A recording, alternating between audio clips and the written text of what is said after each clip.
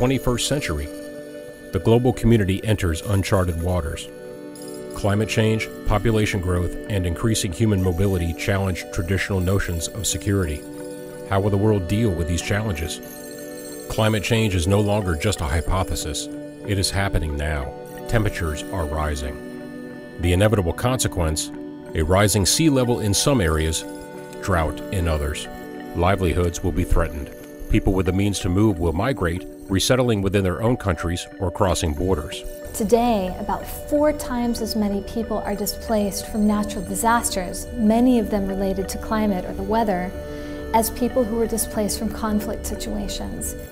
Compounding the problem, an ever-increasing world population. Close to 9 billion people are projected by 2050. Africa is growing the fastest. These are cumulative challenges. The precise impact is difficult to quantify and will not be uniform, but the trajectory is clear, as is the imperative to prepare. Here at the Center for Migrant Progress, we are examining the intersection of climate change, migration, and security to help to shape U.S. policy on these issues. And we will do a series of reports to provide in-depth analysis of these problems. And we will focus on some of the world's most critical regions. Africa as a whole, of course, faces major challenges. And so our first report looks at an arc of tension from Nigeria to Niger, Algeria, and Morocco. Nigeria, Africa's most populous country, 1,400 square miles a year lost to desertification. Lagos, a megacity of more than 10 million people threatened by rising sea levels. Niger, a weak state with limited resources, threatened by crop failures and food shortages. Vulnerable populations unable to adapt will be pressured to move. Niger also serves as a major regional hub for migrants traveling north from sub-Saharan Africa.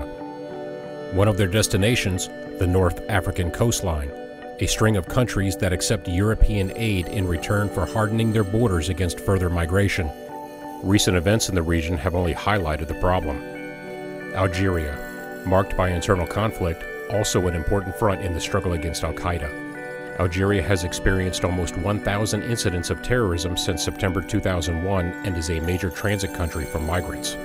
Morocco, a reliable Western partner in confronting the challenges of terrorism, faced with freshwater scarcity by 2025, unable to absorb the migrants who settle there, waiting for a chance to cross into Europe. This is an environment vulnerable to complex crises, and it is important that the international community understands and plans for this possibility. If we wait, we lose a window of opportunity to get ahead of the curve. If we wait, we may find ourselves in a situation 10 or 15 years down the road where we just have lost the options, where the windows of opportunity have closed. We cannot miss this chance to act. There are parts of the world running from South America through Africa,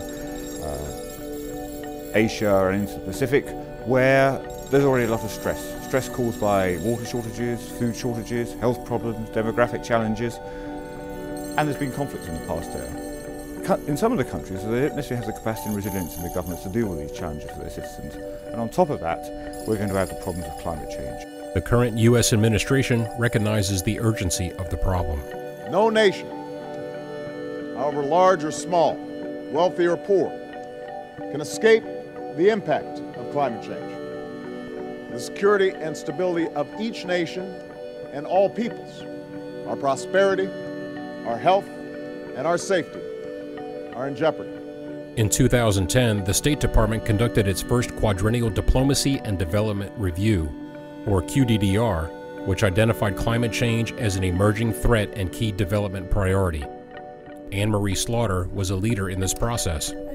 I think one of the things we often don't appreciate are the security implications of climate change. If your land is no longer good, you rarely sit around and accept that. You move, and inevitably you move onto land that belongs to others, and that creates conflict. The policy recommendation? A new approach. The kinds of problems that we see in the world are not just problems that can be resolved by governments working with other governments and negotiating agreements.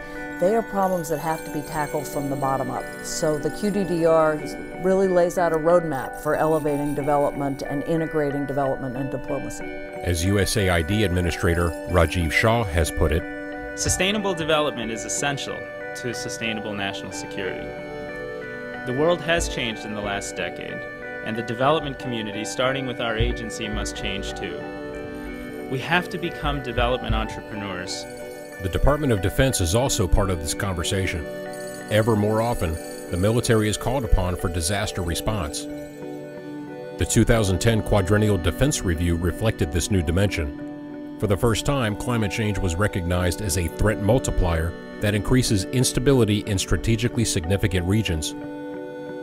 Responsibility to address these challenges will increasingly fall to the U.S. military unless a more effective integration and rebalancing of diplomacy, development, and defense is achieved.